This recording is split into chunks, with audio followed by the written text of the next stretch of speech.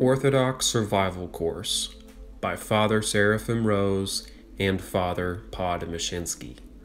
Lecture 11. Evolution. Now we come to this key concept which is extremely important for understanding the religious outlook of contemporary man. The whole outlook, both religious and secular. This idea is an extremely complex one, and here we can give only a sketchy outline of the problems involved in this question.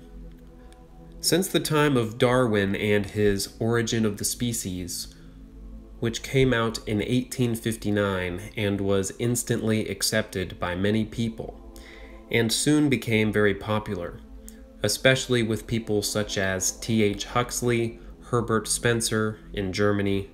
There was Ernst Haeckel, 1834 through 1919, who wrote The Riddle of the Universe, and others who popularized the ideas of Darwin and made evolution the very center of their whole philosophy. It seems to explain everything. Of course, people like Nietzsche picked it up and used it for his so-called spiritual prophecies, so that the people who are in the main school of Western thought, this rationalism carried as far as you can take it, accepted evolution. And to the present day, one can say that it is a central dogma of advanced thinkers, of people who are in harmony with the times. But from the very beginning, there were people who were arguing about this. There was a Catholic thinker who believed in evolution but not in natural selection, which reduced Darwin to despair because the latter discovered that his idea cannot be proved. But especially in the last 10 to 30 years, there have come out many critical accounts of evolution from the more objective point of view. Most of the books supporting evolution begin already with a certain premise which they assume, the naturalistic outlook and so forth. But now there is even a whole society in San Diego called the Scientific Creationism Institute, which has come out with several good books. They themselves are religious, but they have several books which discuss evolution quite objectively, not at all from any religious standpoint. They say there are two models for understanding the universe. One is the evolution model, and one is the creation model. They take the evidence, the history of the Earth, the geological layers, and so forth, and they try to see which models these fit. And they have discovered that fewer adjustments have to be made if one follows the model of creation.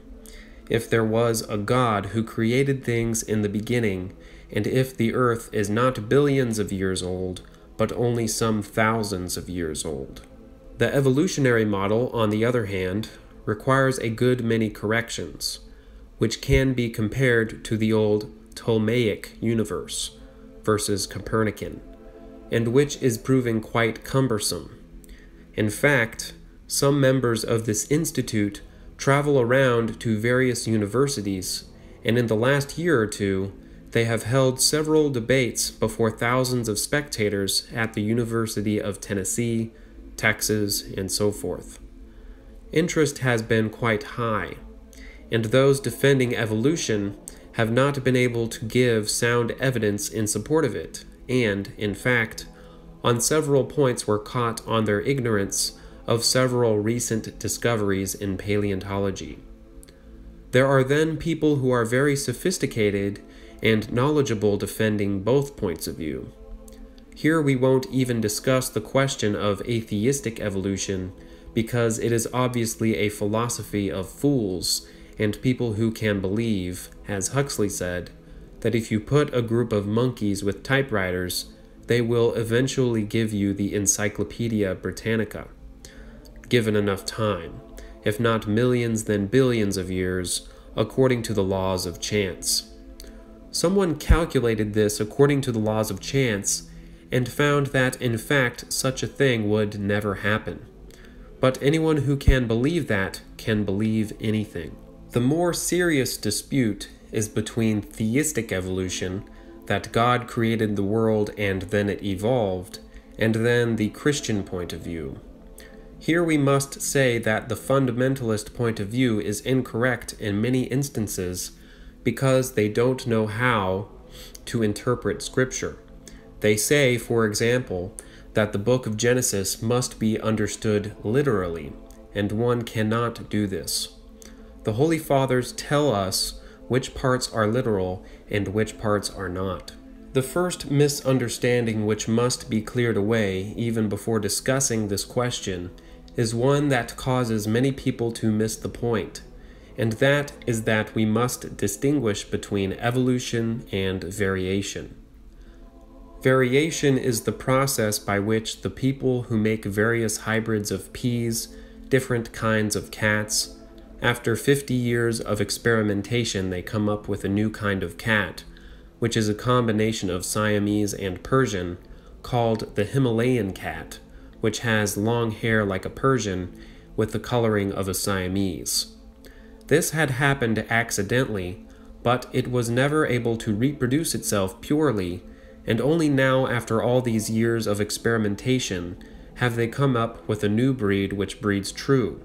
Just so there are different species of dogs, different kinds of plants, and the very races of men are all quite different. Pygmies, Hottentots, Chinese, Northern Europeans, all different kinds of human beings who came from one ancestor. And so the question of variation is one thing. There are undoubtedly many variations within one type or kind of creature, and these variations can be erected by people on scientific principle. But these variations never produce anything new. They only produce a different kind of dog or cat or being or people. In fact, the different species, and this term is itself quite arbitrary, for the most part are not able to bear offspring, and, in the few cases where they can, and the mule is produced, it is not able itself to reproduce itself. And Saint Ambrose of Milan says, "This is an example to you, O man, to stop meddling in the ways of God. God means for each creature to be separate." During the period of the Enlightenment, the view of nature, also called the Enlightenment worldview, was quite stable.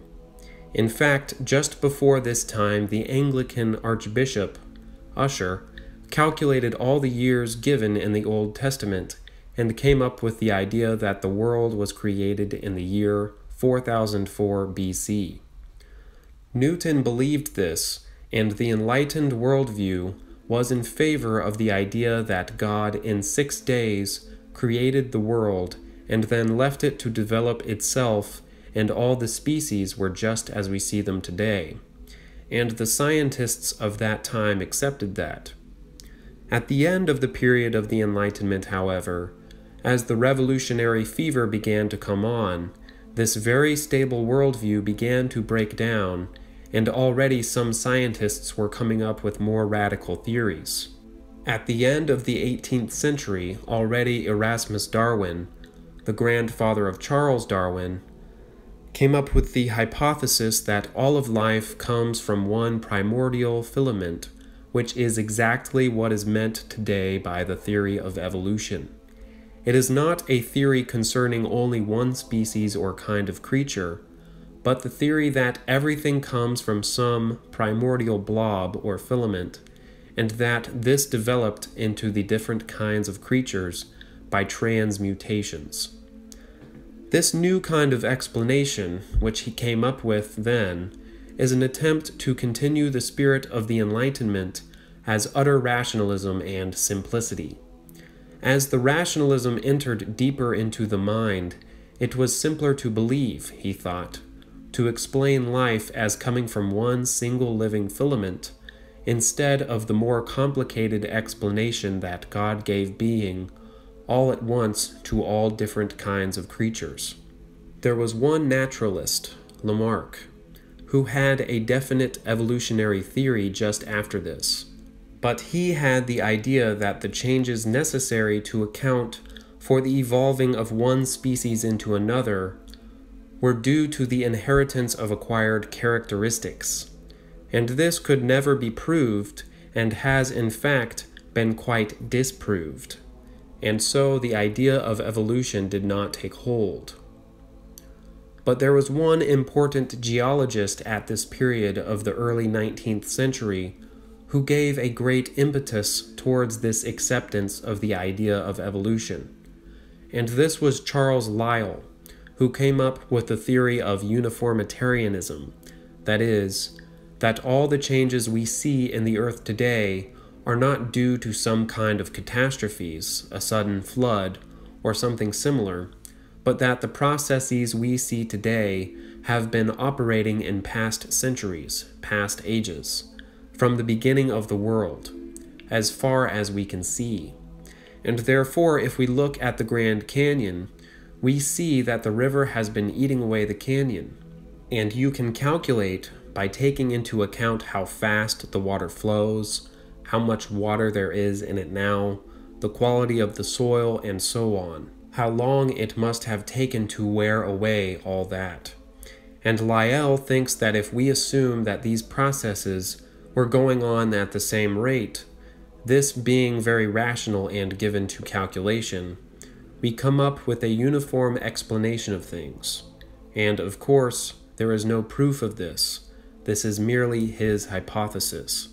But this, together with the idea which was now gaining sympathy, that species evolve into the other, if you put these two together, you get the idea that most likely the world is not just a few thousand years old, like the Christians seem to say, but it must be very many thousands or even millions of years old, or even more. This begins the greater and greater age of the earth. But again, this was only a presupposition, a belief that the earth must be very old. It was not proved. But already this idea was sinking into the minds of men. And when Darwin came up in 1859 with his book with the idea of natural selection, as opposed to Lamarck, who said that the giraffe was evolved because a short-necked creature stretched his neck to eat the higher leaves, and his ancestors had a neck an inch longer. The next one stretched a little more, and gradually it became what we know today as a giraffe. This is against all scientific laws because such things don't happen. An acquired characteristic cannot be inherited as, for example, when the Chinese women had their feet bound, their daughters were always born with normal feet. But Darwin came up with the idea that there were perhaps two longer-necked creatures who survived because they had longer necks, and they were joined together because all the rest died off, because of some kind of disaster, and their children did have longer necks because they were. A change had occurred within them, a mutation. This might have been a chance thing at first, but once reproduction between two such like creatures has taken place, it continues down throughout the ages. Of course, this is a guess, because no one has observed such a thing to happen. But this kind of a guess struck upon the consciousness of the people. They were like tinder, all ready for it, and this was the spark. The idea sounded so plausible, and the idea of evolution took hold, not because it was proved. As a matter of fact, the speculations of Darwin were based almost entirely upon his observations, not of evolution, but of variation, because he wondered, when he was traveling in the Galapagos Islands, why there were 13 different varieties of one type of finch, and thought it was because there was one original variety which had developed according to its environment. This is not evolution but variation. From this, he jumped to the conclusion that if you keep making small changes like that, eventually you will have a different species. The problem is trying to prove this scientifically is that no one has ever observed these larger changes. They have only observed changes within a type, within a species. Let us look then at the so-called proofs of evolution to see what kind they are. We are not going to try to disprove, but just to try to see the quality of the proof they use. What is it that seems convincing to people who believe in evolution? There is a standard textbook of zoology used 20 years ago, and it lists a number of proofs. The first of these is called comparative morphology. That is, man has arms, birds have wings, the fish have flippers. They even have convincing diagrams which make them look very much alike, even the moth. The birds have claws and we have fingers, and they show how one might have developed into the other. Father S. is showing illustrations from page 215 of General Zoology by Storer. All creatures are shown to have a very similar structure, and the different structures are all in different phyla and genera, families, and so on. Of course, this is not a proof. This is very logical to one who already believes in evolution. But, as the scientific creationists say, if you believe that God created, his basic master plan of creation that is, that all kinds of creatures have a basic similarity in their plan. If you believe that God created them, these pictures convince you that, yes, God created them in a sort of gradation. If you believe that one evolved into the other, you look at the same picture and say, yes, one evolved into the other. But there is no proof either for or against evolution in this. In fact, people accept evolution on some other basis, and then look at this, and this convinces them even more. Secondly, there is comparative physiology. The tissue and fluids of organisms show many basic similarities in physiological and chemical properties that, for example, from the hemoglobin in vertebrate blood, a certain kind of oxyhemoglobin crystals can be obtained. Their crystalline structure parallels that of vertebrate classification, which is based on body structure. Those of these species are distinct, but all from the one, genus, have some common characteristic. Furthermore, those of all birds have certain resemblances, but differ from crystals obtained from the blood of mammals or reptiles. This is the same thing as in morphology. If you believe in creation, you say that God made similar creatures with similar blood, and there is no problem. If you believe in evolution, you say that one evolved into the other. In fact, in one of the dating systems that has been devised from precipitations from blood, they see that they are similar in each species, something in common, with those in one genus, and quite distinct in birds, monkeys, and so forth. And from this they make certain calculations and decide how many years apart on the evolutionary scale these different creatures are. As it happens, their calculations throw everything else off. If this is to be accepted, other dating systems have to be changed. And so it is still controversial and actually proves nothing, because you can accept it either as proof of evolution or of God's creation. There is a third argument called comparative embryology. Textbooks like this, General Zoology, used to have these classical pictures which, baby fish, salamander, turtle, chicken, pig, man, they all look very much alike and they gradually evolve differently. Besides, you see that man has so-called gill slits in the embryo. Therefore, this is a remembrance of his ancestry. Ernst Haeckel and the theory of recapitulation and biogenetic law. An individual organism in its development, ontology, tends to recapitulate the stages passed through by its ancestors, phylogeny. Today, this theory is no longer accepted by evolutionists, that the gill slits are not gill slits at all, but they are just preparing for what is to be developed in the neck of the human being. So this proof has been pretty well discarded.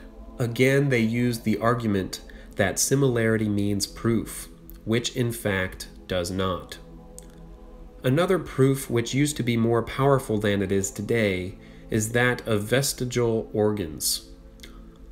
There are certain things like the appendix in man which seem to have no function now, and therefore must be left over from a previous stage of evolution, when he was a monkey, or sometime when he used this organ. But more and more, these vestigial organs are found to have certain use. The appendix is found to have some kind of glandular function, so this argument is also losing its weight. And just because we don't know what a certain organ does, this does not mean that it is left over from some lower form of life. Then there are arguments from paleontology, the study of fossils. Of course, the very first, very convincing thing is the geological strata, as, for example, the Grand Canyon, where you can see all kinds of strata. And the lower you get, the more primitive the creatures seem to be. And they date the strata by what kind of creatures are found in them. Father Seraphim is showing illustration from General Zoology page 222 of strata in the Grand Canyon. There is a whole story how in the 19th century they discovered these strata and how they determined which were older and which were younger. And now they think they have a pretty elaborate system to tell which strata are older and which are younger. But the whole dating system is rather circular, because they date, since often these strata are upside down, they have to have certain readjustments, just like the Ptolemaic system needed certain adjustments to make epicycles, because the planets were not going around the Earth uniformly. In the same way, you must make adjustments when you find the strata are upside down. You have to date them by the fossils in them. But how do you know that the fossils in them are in the right order? You know because somewhere else the fossils were in the right way, and you got the system from that. But as you look at it, it is a kind of circular system, and you have to have faith that this actually corresponds to reality. There are a number of flaws in this. For one thing, the new creatures come quite suddenly into each strata with no intermediary types. Besides this, as research continues, they are finding animals in the strata which are not supposed to be there, so that now in the pre-Cambrian level, they are finding quite advanced squid and all kinds of animals like that, which should not be there because they weren't evolved until some 100 million years later. And you either have to change your idea of the squid's evolution, or say this was an exception. But in general, there is no proof that these strata were laid down over millions of years.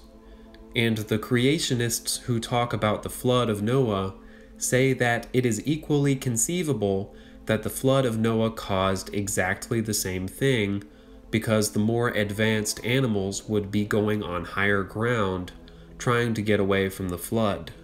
The lower marine animals would obviously be the first to be buried, and there would be few, remnants of man at all, because man would be trying to get on ships and other things to get away. And there are only very particular conditions which cause a fossil to be left at all. It has to be buried suddenly in a certain kind of mud which allows it to be preserved. The whole idea of the gradualness of these phenomena is being called more and more into question. In fact, there is now proof that oil and coal and such things can be made in an extremely short time, in a matter of days or weeks. The formation of fossils itself is very much in favor of some catastrophe.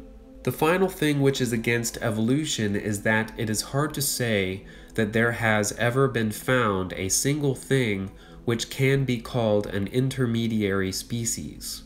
In fact, Darwin was extremely worried about this. He said, "According to my theory, there should be 1 million intermediary species at least or more, and I have never found one.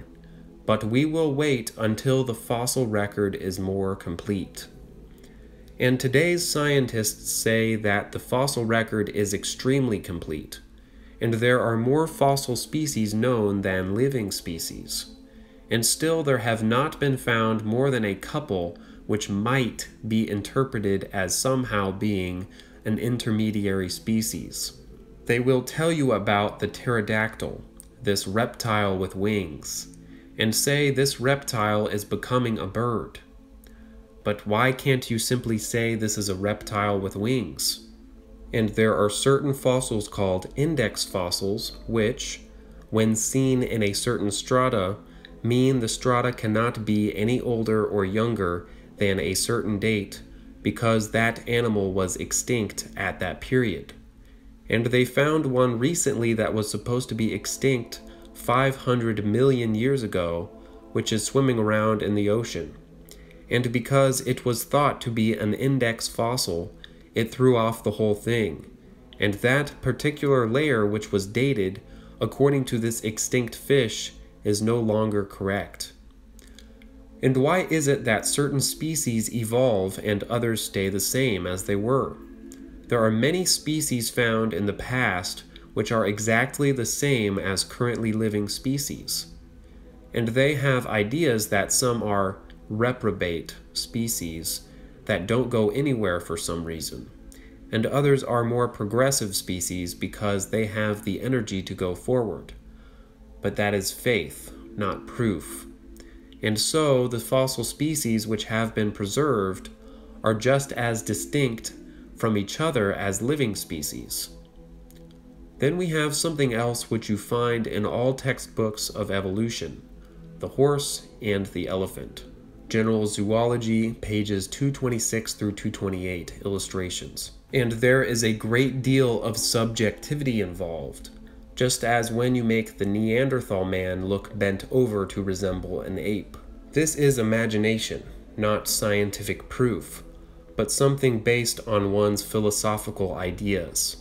And there is quite a bit of such evidence which is either pretty much against evolution or shows there is no proof one way or the other.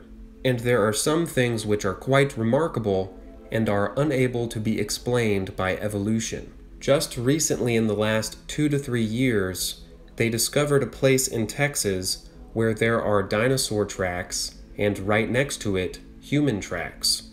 And in one place the human tracks and the dinosaur tracks overlap, which shows that these two creatures were living at the same time. The Protestants made a movie about this and show it as a proof against evolution. But one of the scientists who saw this, he was a creationist, said, "Well, this is very interesting, isn't it?"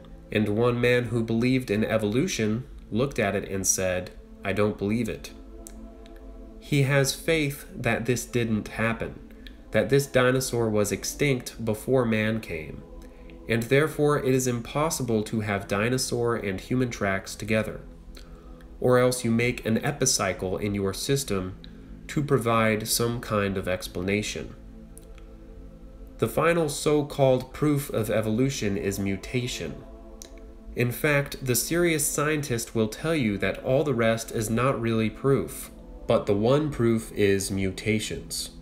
And in fact, Randall, who wrote this History of Modern Thought, he himself is an evolutionist, says, "At present, biologists admit that we do not, strictly speaking, know anything about the causes of the origins of new species. We must fall back upon the scientific faith that they occur because of chemical changes in the germ plasm. He then is sophisticated enough to admit that this is a faith. There are some like Dobzhansky who say that, I have proved evolution because I have made a new species in the laboratory.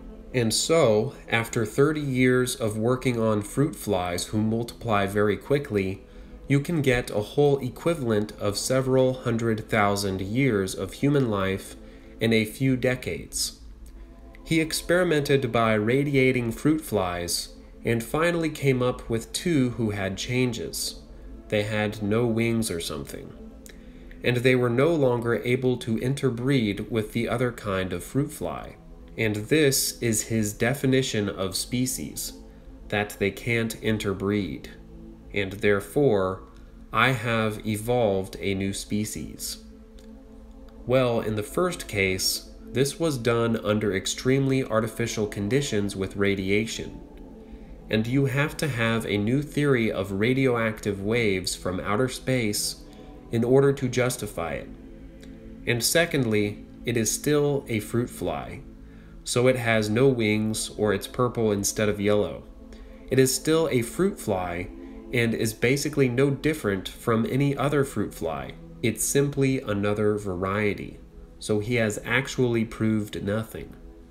Besides that, mutations are 99% harmful, and all experiments, including those by scientists who have worked on this for many decades, all have proved unsuccessful to show any kind of real change from one creature into another, even the most primitive kind that reproduces itself every 10 days. If anything, the evidence in that sphere is for the stability of species. But in the end, we have to say that there is no conclusive proof, scientific proof, for evolution. And likewise, there is not any conclusive proof against evolution, because even though it might not seem too logical or too plausible according to the evidence, still there is no proof that given a billion or trillion years, you might not produce from an amoeba a man or a monkey. A man who is more complicated because he has a soul. Who knows? If you have a completely objective mind and don't consider for a moment what the Holy Fathers say, you might think that perhaps it's true, especially if there is a God. By chance, you have no argument at all. The latter, if one were to believe in chance, requires much more faith than to believe in God. In any case, the evidence we have just examined makes sense to you according to what your philosophy is. And the creationist philosophy requires less adjustment of the evidence. And so it is more in accordance with simplistic and uniformitarian presuppositions of modern science. There is one more thing which has been used as a kind of proof of evolution, and that is the dating system. Radiocarbon, potassium argon, uranium decay, fluorine system, and so on. These were all discovered in the present century, some of them just recently. They say that this proves the world is really very old, and in one textbook it says this is a revolution in dating, because before that we only had relative ideas of age, and now we have absolute ideas. You can test your potassium argon and come up with the idea that a certain rock is 3 billion, 2 billion years old. They allow a margin of error of about 10%. The fact of the matter is that the great age of the Earth was already known supposedly by scientists before these dating systems were developed, and the dating systems already accepted, or based on, the presuppositions which led to the idea that the world was already many millions, if not billions, of years old. So they are not really revolutionary in dating, they simply fit into an already accepted view. If these new dating systems had said that the world was only 5,000 years old instead of 3 billion, scientists would not have been accepting them so easily. Secondly, there are certain basic principles, presuppositions, which these dating systems must have. The carbon-14 system, which traces the radioactive decay of half-life of carbon-14 to carbon-12, requires 1. That there is absolute uniformity, that the decay rate has always been the same for as long as the process has been going on. 2. That there has been no contamination from outside sources, which they admit does happen. And 3. That the thing being dated has been isolated, buried somewhere, and nothing else has been touching it from outside, no organic matter. And finally, 4. That there was no carbon-12 in the first place. It was all carbon-14. All these things are assumptions. They are not proved. Many people, even among non-evolutionists, will admit that carbon-14 is the most reliable of all the dating systems. Even the scientific creationists admit that it has an accuracy back perhaps 2,000 years.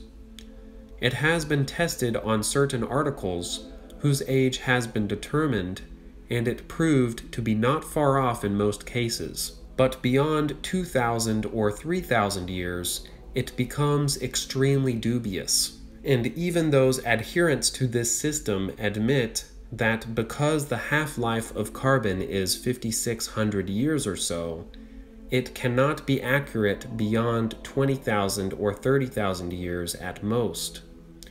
The other systems, potassium, argon, uranium, and so forth, claim to have a half-life of 1,300,000,000 years. And therefore, when they talk about improving the age of old rocks, they use these systems.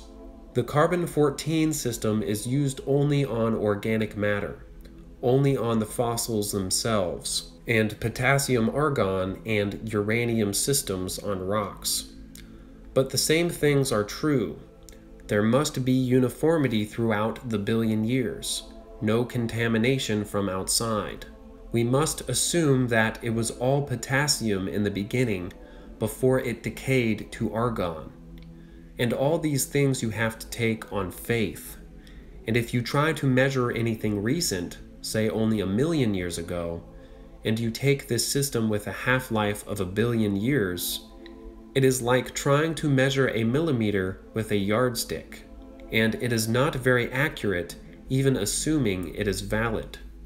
And there have been numerous cases when they have applied this system to new rocks, and they give them a life of 2 billion years old. Therefore, the whole thing is very shaky, and it requires that those billion years exist in the first place.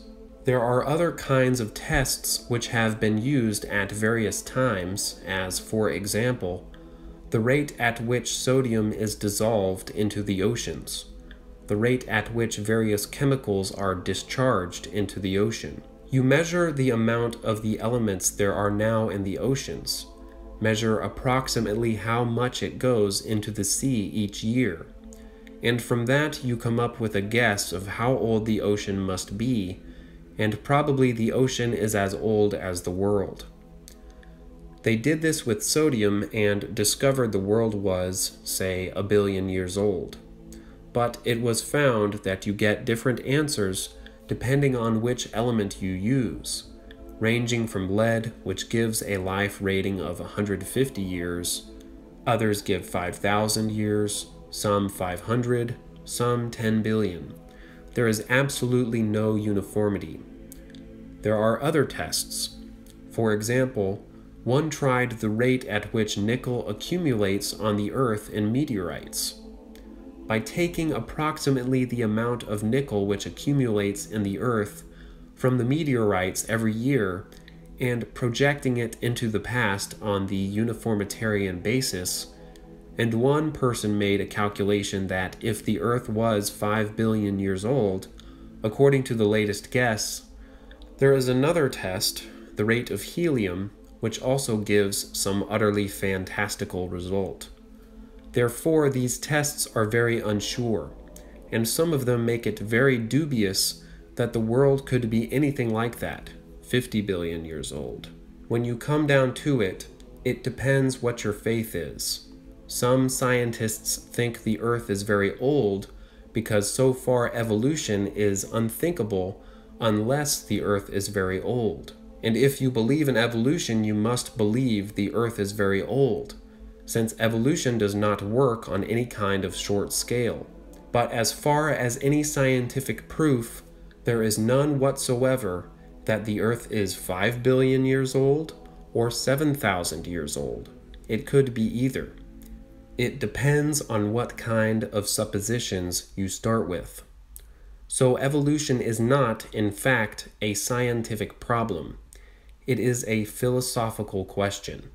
And we have to realize that the theory of evolution is acceptable to certain scientists, certain people, philosophers, because they have been accepting something like the presuppositions that they have prepared for it. Here is another quote or two from this same Randall, who believed in evolution, talking about how much faith enters into this. As we already read, at present, biologists admit that we do not, strictly speaking, know the causes of the origin of new species. We must fall back on the faith that they occur because of chemical changes in the germ plasm. That is the scientific faith. And if you question the scientist, he will say, but anything else is unthinkable. The anything else meaning that God created the world 7,000 or 8,000 years ago. Again, he says, describing the effect of evolution on the world, in spite of these difficulties, the beliefs of men today have become thoroughly permeated with the concept of evolution. The great underlying notions and concepts that meant so much to the 18th century, nature and reason and utility, have largely given way to a new set better expressing the ultimate intellectual ideas of the growing world. Many social factors conspired to popularize the idea of development and its corollaries. Evolution has introduced a whole new scale of values, where for the 18th century the ideal was the rational, the natural, even the primitive and unspoiled. For us, the desirable is identified rather with the latter end of the process of development, and our terms of praise are modern, up-to-date, advanced, progressive. Just as much as the Enlightenment, we tend to identify what we approved with nature. But for us, it is not the rational order of nature, but the culmination of an evolutionary process, which we take for our leverage in existence. The 18th century could think of nothing worse than to call a man an unnatural enthusiast. We prefer to dub him an antiquated and outgrown fossil. That age believed a theory if it were called rational, useful, and natural. We favor it if it is the most recent development.